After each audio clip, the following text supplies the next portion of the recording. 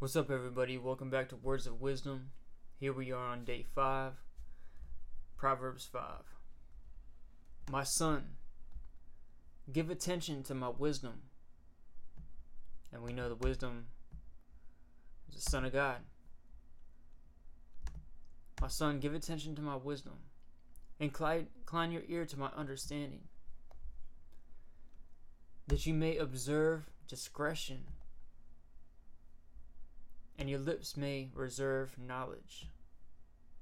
Because without wisdom and understanding, which comes from God, which is Jesus and the Holy Spirit, giving us the wisdom and understanding. Incline your ear to my understanding, that you may observe discretion, and your lips may reserve knowledge.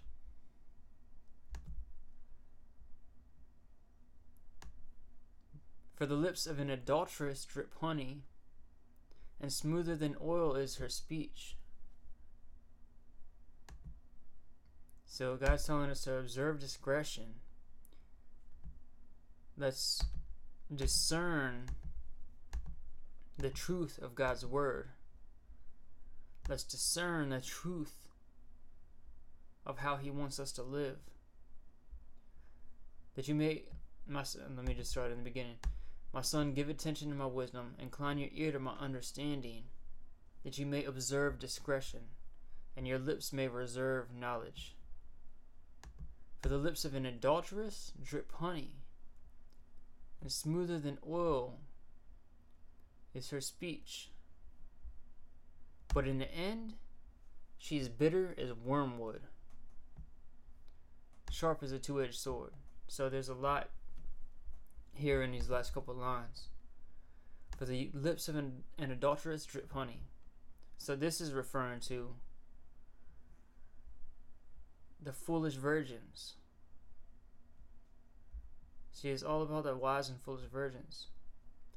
For the lips of an adulteress drip honey, and smoother than oil is her speech. This is the false doctrines. We read in 2 Timothy 4:3, for the time will come when they will not endure sound doctrine, but wanting to have their ears tickled, they will accumulate for themselves teachers in accordance to their own desires. And this is what we see right here with the adulteress, the foolish virgins, the churches, the believers that aren't ready, that aren't right with God.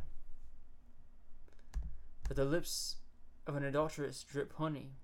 That's the false doctrines, the feel-good messages. And smoother than oil is her speech. But in the end, she's bitter as wormwood. And what is wormwood? Revelation 8:10-11. The third angel sounded, and a great star fell from heaven. The stars represent angels, burning like a torch, and it fell on a third of the rivers and the springs of waters. And we know water represents people. The name of the star is called wormwood, and a third of the waters became wormwood. And many men died from the waters because they were made bitter, or made wormwood. And this is the fall of Satan. The fall of Satan from the kingdom of God, which represents the tribulation time in this proverb. For the lips of an adulteress drip honey in her, and smoother than oil is her speech. This is the false churches, the false doctrines, the feel-good prosperity message. But in the end, she is bitter as wormwood, sharp as a two-edged sword. And we read in Hebrews 4:12, for the word of God is living and active, and sharper than any two-edged sword, and piercing as far as the division of soul and spirit, of both joints and marrow, and able to judge the thoughts and intentions of the heart.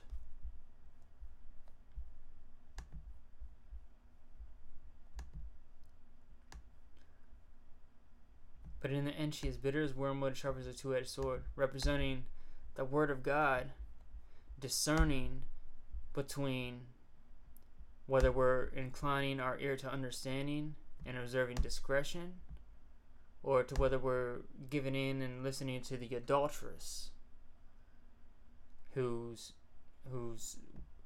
sermons and speeches and words sound good, but in the end is bitter as wormwood, representing Satan in the tribulation time. Sharp as a two-edged sword. Her feet go down to death. Her steps take hold of Sheol, which is death. That's where the grave, that's where everyone goes when we die. She does not ponder the path of life. Her ways are unstable. She does not know it. Speaking of the adulteress, so this is speaking of the foolish virgins, the Christians that aren't right with God, the Christians that aren't ready. But in the end, she is bitter as wormwood, sharp as a two-edged sword, because the word of God is what judges us. Her feet go down to death. This is speaking of the foolish virgins. Her steps take hold of Sheol. She does not ponder the path of life. The path of life is Yeshua's the life. The path, the narrow path is his ways, his instructions. As we see in the beginning of the chapter. She does not ponder the path of life. Her ways are unstable. She does not know it.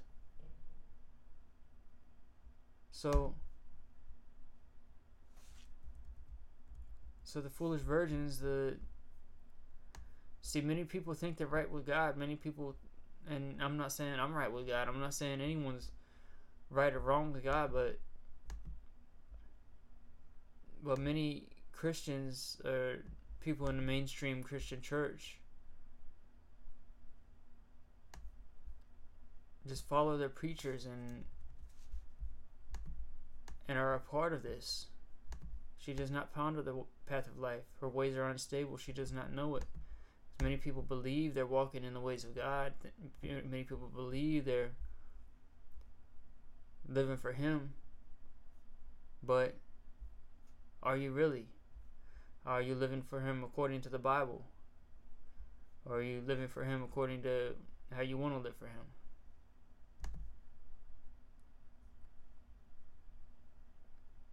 Now then, my sons, listen to me, and do not depart from the words of my mouth. Keep your way far from her, and do not go near the door of her house, or you will give your vigor to others, and your years to the cruel one. And strangers will be filled with your strength, and strength, that's power. Jesus said, you will receive power once the Holy Spirit comes upon you. And that strength is what was spoken of in one of the other scriptures I can't recall off the top of my head. But you'll give your vigor, this is the oil, the Holy Spirit, to others, and your years to the cruel one. It's foolish virgins, they don't have the oil, they're giving their vigor to others. And strangers will be filled with your strength. That's the oil, the Holy Spirit. And your hard-earned goods will go to the house of an alien. And you groan at your final end, when your flesh and your body are consumed.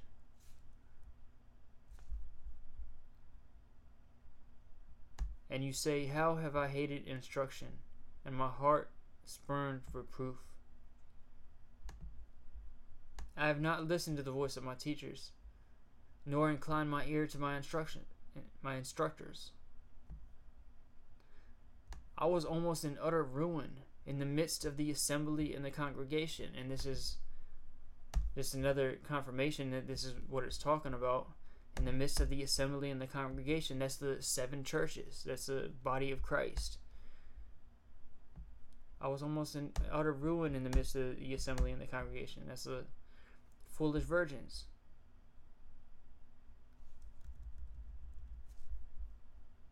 Drink water from your own cistern, and fresh water from your own well, This is speaking of the Word of God, taking in the Word of God from Him and from the Holy Spirit, rather than just following these doctrines of the foolish virgins, these doctrines of the Jezebel, Balaam, that's spoken of in Revelation 2 and 3. Drink water from your own cistern and fresh water from your own well. Should your springs be dispersed abroad, streams of water in the streets, let them be yours alone, and not for strangers with you. Let your fountain be blessed, and rejoice in the wife of your youth. Which I believe is referring to Yeshua, actually. As a loving hind and a graceful doe, let her breast satisfy you at all times. Be exhilarated always with her love. For why should you, my son, be exhilarated with an adulteress, and embrace the bosom of a foreigner?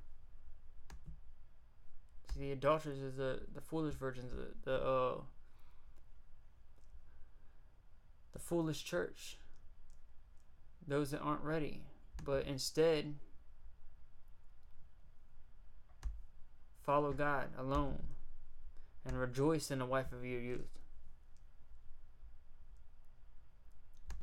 For the ways of a man are before the eyes of Yahuwah, and He watches all his paths. Take that in. For the ways of a man are before the eyes of Yahuwah, before the eyes of the Lord, and He watches all his paths. God sees everything we do. God knows everything we do. And we've all screwed up. We've all screwed up along the way, even since coming to faith. I know no one's perfect.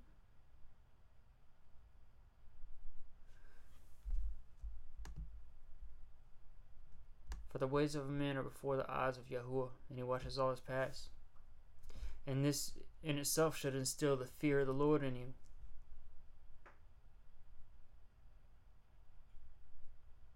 Because without the fear of the Lord, you don't have wisdom, you don't have true repentance.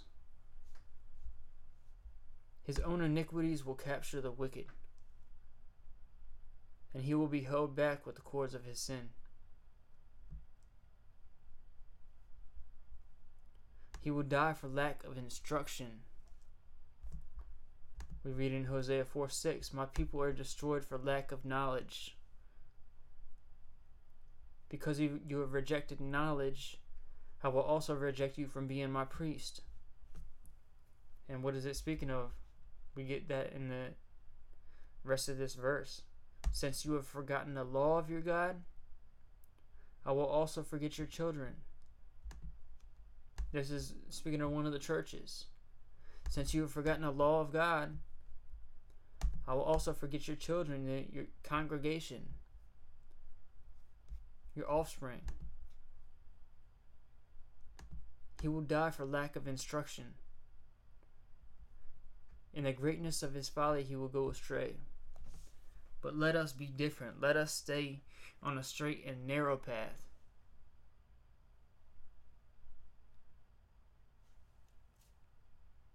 The path is narrow.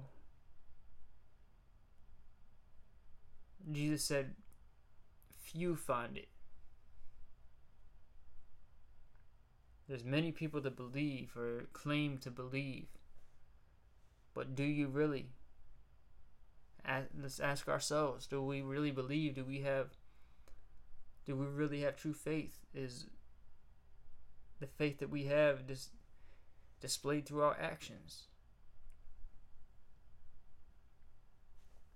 And what can we do for the kingdom of God? Because if you're born again, and you have the Holy Spirit dwelling in you, we're living in the last days. There's much work that needs to be done. Many people that need to be reached. Jesus said the gospel will be preached in the whole world, and then the end will come. And we're very close to that. If you don't have a relationship with Jesus, call out to him. This is end of day 5. Words of Wisdom, part 5. Thank you for tuning in. Repent and believe in the gospel. Call out to Jesus. We're almost there. Thanks for tuning in. Love you guys. Shalom.